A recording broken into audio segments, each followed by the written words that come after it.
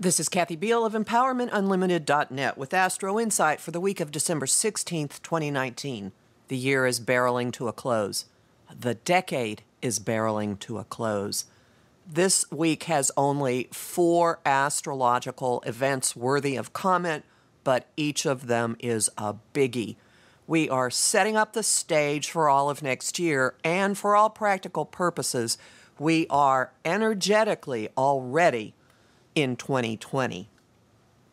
The week begins with opportunities to suit up and step up, to take responsibility for something, to build a structure, to take steps that have something to do with your long-term plan and that involve you acting maturely, reasonably, with regard for ramifications and consequences, furthering priorities that have long-term value to you.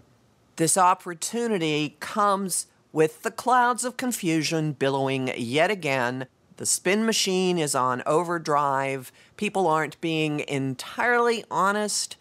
The deception is, in some cases, of the self. Don't believe everything you hear. By the same token, it is possible that the pressure can get big enough to actually push some truth, some guidance, some higher purpose out of all of this. And the combination of those two aspects occurring together, they are a sextile or opportunity aspect between Mars, how we use our action, and Saturn, planet of adulting and consequences, and a square or demand for action between Mercury, planet of communication, and Neptune, transcendent, dreamweaver, cosmic fog machine.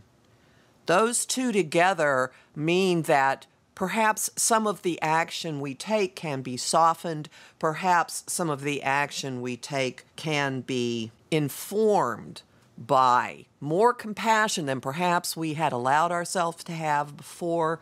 Perhaps by some spiritual wisdom actually coming down. But if you keep in mind the statement on some car mirrors, objects in mirror may be closer than they appear this week, know that what you're seeing on the surface may not at all be what's going on, and gauge your actions according to what is the most honorable, mature, responsible thing for you to do, regardless of the line that anyone is feeding you.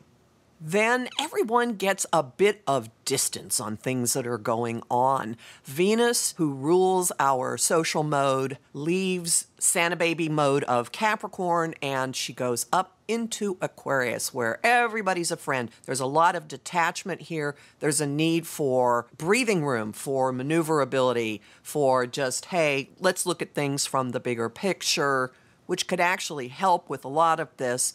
She gives sort of a 30,000-foot high view of things that are going on. She really does have a bigger, let's all be friends, the brotherhood of man potentiality for how she looks at everything. So this could lighten a lot of what is going on and also encourage you to go hang out with some friends. Not a bad thing to do this time of year.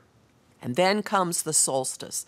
The winter solstice in the northern hemisphere, the summer solstice in the southern hemisphere. In the north, it's the longest day of the year. In the south, it's the shortest. In both situations, it feels as if time has stopped, and we get a moment to simply hang in abeyance. This solstice has a terrific amount of energy in the sign of Capricorn. Now, the solstice happens when the sun moves into the sign of Capricorn, but he's got a lot of company there, and we're in the lead up to the solar eclipse that happens right at Christmas time with Jupiter in the picture. So there is a long-term, let's get really serious, down to earth, where do we want to go with this vibe in the air, but also this desire to be with people. So notice that you'll have a great selectivity in everything that you choose to do. Fewer events, more meaningful events, spending time with people who have stood the test of time, spending time with people that you know you want to travel with. There's a lot of goal-setting potential in this solstice as well. I encourage you to sit in its weird, quiet, still energy. Think about the path that you're building. Think about the foundations, the restructured foundations and situations that you are building, and think about how they might be growing and developing and strengthening next year. Homing thought of the week. What step can I take today toward my long-term vision? Song of the week, Ring Out Solstice Bells by Jethro Tull. And image of the week, I have two, Sitting in Still and Quiet Contemplation. And the other one is a Foucault's pendulum. You see these sometimes in museums. Pendulums that hang down through several floors, and there are little objects in a circle, and the pendulum knocks the objects down to show the movement of the earth, and then there's always a moment where the pendulum is just kind of hovering still in the middle before it starts moving again. That's where we are this week. You can learn more about all of this in my solstice talk Thursday, December 19 in the evening U.S. time. There's a discount if you sign up before noon Eastern time on Thursday. And whether you attend live or not, a recording will be available afterward.